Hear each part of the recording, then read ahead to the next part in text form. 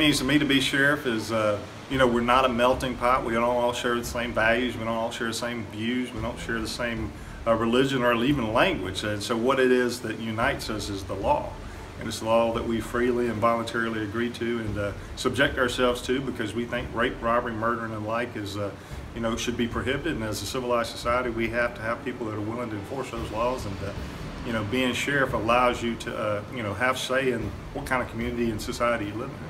There's that fine line, though, on, you know, with technology, on spying on your citizens and investigating crimes. And I think certainly we have the means to go after criminals and the workforce multiplier that technology provides for us, but we have to be careful not to go over that line either. So, you know, whether it's tag readers or drones or ways we intercept and data and, you know, data mining and the like, there's all sorts of things that are beneficial to the law enforcement field. But again, it takes a lot of research and application in order to determine, you know, what's good and what's bad.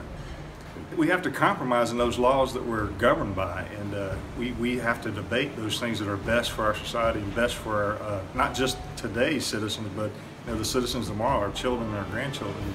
The Florida Sheriff's Association does so much on the legislative side of the house, and it does so much in awareness and education to our citizens. It's a benefit because it helps keep us all going on the same path toward the same goal.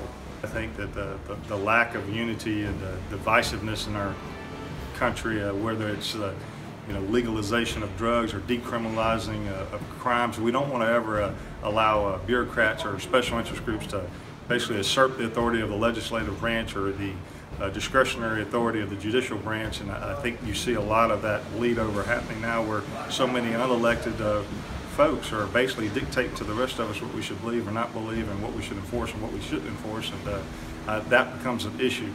But the bane of our society is drug use, is dangerous drug use, and that causes so many issues, from burglaries to domestic violence and the like. And I think we have to ask ourselves is, why do we feel the need to alter our state of being with the use of drugs and alcohol in order to be happy, when it does just the exact opposite?